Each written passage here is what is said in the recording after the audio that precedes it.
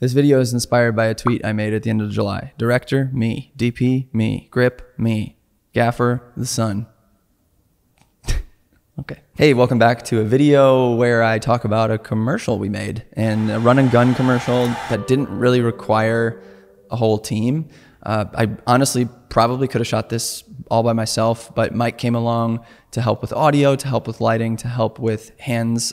And this is just kind of how we run and gun shoot commercials. I definitely wouldn't be as good without Mike being there because of all the technical things he does and things we'll talk about in this video. But Braxton was there for shooting BTS and all this footage that you're seeing as I explain all this. It started out with just kind of a normal vlog.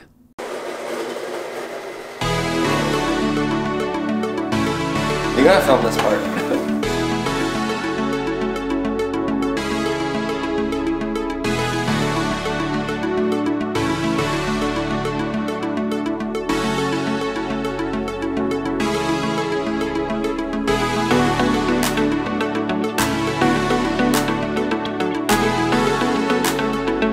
Can I do a #1 meal?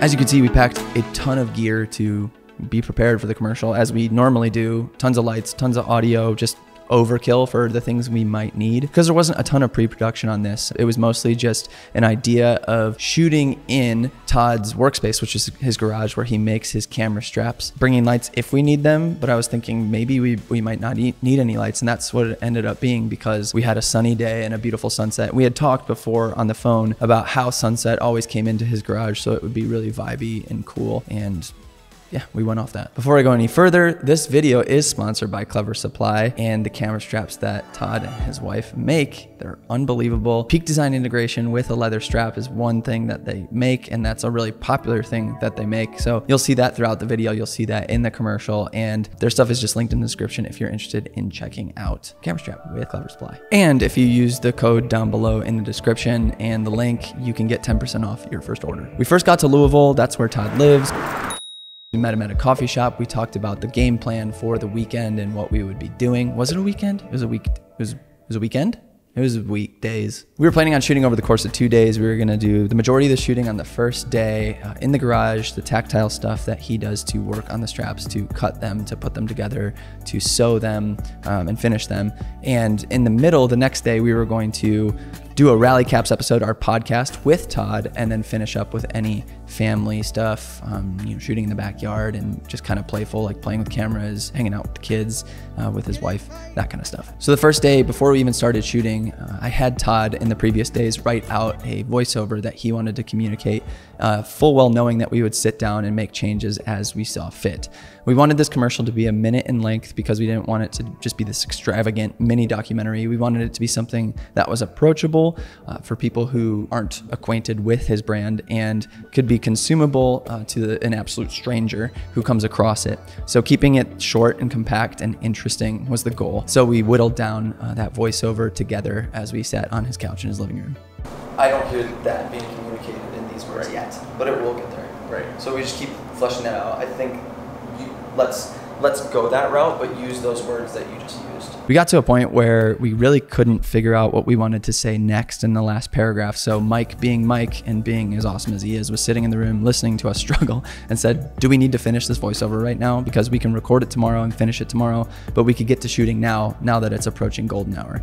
And I said, yes, Mike, let's do that. So we got to the garage and we started to shoot. As you can see in a lot of these images, I'm using the sun as the source of light. We even looked at what it would look like to bounce a light into the ceiling in the garage, and it created some fill, but to me, it just felt too flat to do that. So I ended up not using any lights at all. That's why I put that in the thumbnail of this video, natural light, because all of the lighting in this entire commercial was just the sun. I was really leaning into kind of my friend's approach. Jesse, who is in a lot of commercial filmmaking world, is using that key light as a backlight. Danny Gewirtz talks about this a lot, to get that wrap around the subject, and you still get this bounce off of the back of the garage to get a little bit of shadow fill on the side the camera is on, but it gives you this interesting lighting where it's not just flat across the subject, but gives a lot of depth, you just have to make sure that you're not blowing out the background and blowing out those highlights. And so if you expose for those highlights, it makes the image really moody and rich and interesting. You can see there's a huge discrepancy between the BTS footage and the raw footage from the C200. And now that I mentioned that, let's just break down what I was using. I had the C200 and I was shooting in RAW for all of day one, and the EasyRig Minimax to carry the camera. The EasyRig does stabilize the footage a bit. This is a question I get a lot, but it's mostly just so that I don't have to hold the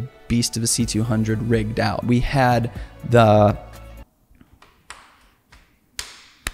Mike's Small HD's 7-inch light monitor on top of the camera so I could see everything I was shooting. We had the Rode NTG4 Plus for scratch audio. I was mostly shooting on a 16 to 35 f2.8 and a 24 to 70 f2.8. C200 I was shooting raw, knowing that in post we would transcode all that footage to ProRes HQ in 1080, 422, ProRes 422 HQ 1080p, and then upscaling all the footage to 4K on export. As I do with most of my work, I put a Rec 709 LUT on that footage in post and a Creative LUT at about 30% opacity to get the look that you see in the final commercial. I will be breaking down more of this edit on my Patreon, so if you're interested in that, you can check out my Patreon, link in the description. It's just $10 a month. Now, in between shooting days, we wrapped day one as the sun dipped below the tree line. We went to Todd's house and we started to make breakfast. Todd offered that, but Mike, being Mike again and being good at pretty much everything, was just like, hey, let me handle breakfast. And Todd was like, I'm pretty particular about my eggs. And Mike's like, don't worry, I got you. I'm basically chef. And so he started making this bomb bacon and eggs breakfast while Todd and I finished that last paragraph of the voiceover. I just can't emphasize this enough, like taking time to really craft that, to coming up with synonyms and things that you feel like, oh, that's too cheesy, let's just look through it. We finally came up with that last line, was something along the lines of, we'll enjoy the process while you enjoy the carry. So we'll continue to enjoy the process while you enjoy the carry. And enjoy the carry is his tagline for his business. It's all over his website. It's all over all of his assets, like all that stuff. So it was really cool to kind of culminate this. You've seen me work. We'll enjoy this process, and then you can enjoy the carry. And it was a moment of Todd just being like, that's it, we got it. And it just felt so good to finalize that voiceover and go into the second day being like, all right, that's solid. So we went to the living room and I kind of coached him through that voiceover, giving him lines and having him repeat it. If I felt like it was too stale, I would say it again, make it more conversational, just coaching him through it, making it feel like, I know how he talks. We've had plenty of conversations and are developing this relationship. So it's like, if I felt like it was stagnant, I would just be honest and be brutal and just be like, no, that was too manufactured. Like, say it in a normal voice. So we had plenty of takes of that to work from in post. And we even went to the garage and had him in front of the camera say that stuff with the NTG boomed on a boom pole. I didn't end up using any of that. I do recommend shooting backups like that to have different options to choose in post. So after we did voiceovers, we did an episode of Rally Caps, which was awesome. Got to sit down and chat through his whole business. But my mistake was I didn't switch it from 1080p MP4 in the camera back to RAW, but all the footage that you saw that day was all 1080 in MP4. You can't really tell a difference. The dynamic range, it's 8-bit color. I don't think there's really any distinguishable difference in the dynamic range.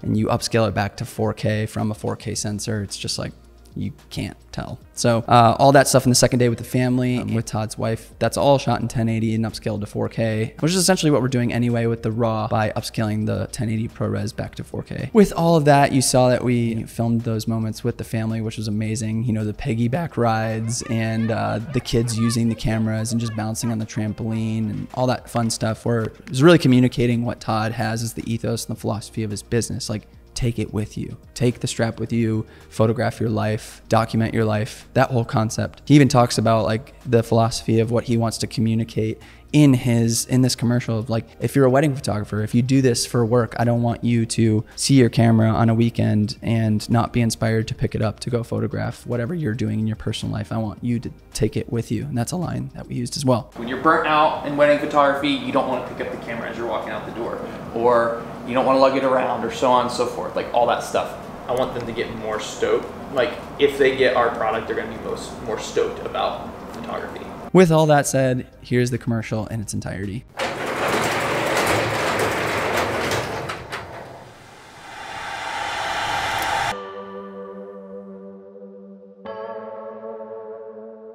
I started as a photographer. still am. When I originally picked up leathercraft as a hobby, I fell in love with the process. I was interested in making a camera strap that motivated me to pick up my camera more. After many iterations of design, I asked what photographers wanted, and the overwhelming response was mixing existing hardware with that first leather camera strap design. So we went to the garage and got to work.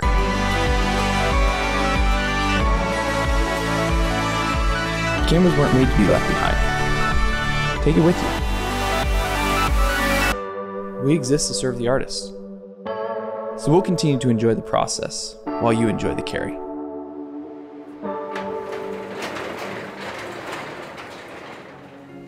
One of the biggest things I want to communicate in this video is that my philosophy with weddings and my couples with weddings, it's very similar in commercial work. Serving them and being very intentional with them is one of the biggest things I care about in the commercial filmmaking world. To give an experience to Todd that he's going to remember forever. Now he has a commercial that he's going to show decades from now and be so proud of with his family and the work that he did in his garage. And there's something super special about that. And he even sent me a text showing that he teared up when he first saw the commercial, which is just amazing. I'd be remiss if I didn't talk about community as well. You saw how much of a pivotal role Mike was in this. Even though I had my hands on the camera the majority of the time, he was integral in the process in giving that experience. And Braxton was integral in the process of teaching and helping me teach all of this to you in this video. And even David, who came along, he's one of my patrons, he shadowed, and now we have a friend in Nashville, and shout out David. It was awesome getting to know you. It's just amazing to see all the things I've been building over these years kind of culminating in a video like this, where I could do commercial work, and all the skills I've kind of gained in weddings has brought me to this point where I can just kind of smash all these things together, where I can make a commercial and make a YouTube video and have community and just all of it coming together. I'm very thankful, and I don't want that to be lost on this video. So thank you for letting that happen and supporting me in my endeavors that I'm doing here on YouTube. And lastly, I forgot to mention that we did use Haze. I didn't say that, like the can of Haze. I'll just like put a picture up here of what that is and then a link down in the description if you want it. That's what made it so like moody and cool in the garage backlit scenes. Anyway, back to other Eric. As always, if you have questions, please ask them down below. I would love to get to as many as I possibly can and help you guys out with any commercial work that you're doing. If you have any questions about Clever Supply Co., I would love to answer those as well. And I'm sure Todd will be in the comments too. That's it. I hope you're leaning into what makes you different and doing things that are cool and fun. And I love you a lot. I almost went like that. I gotta stop like kissing people. That's where you put in Steve at me kissing Steve.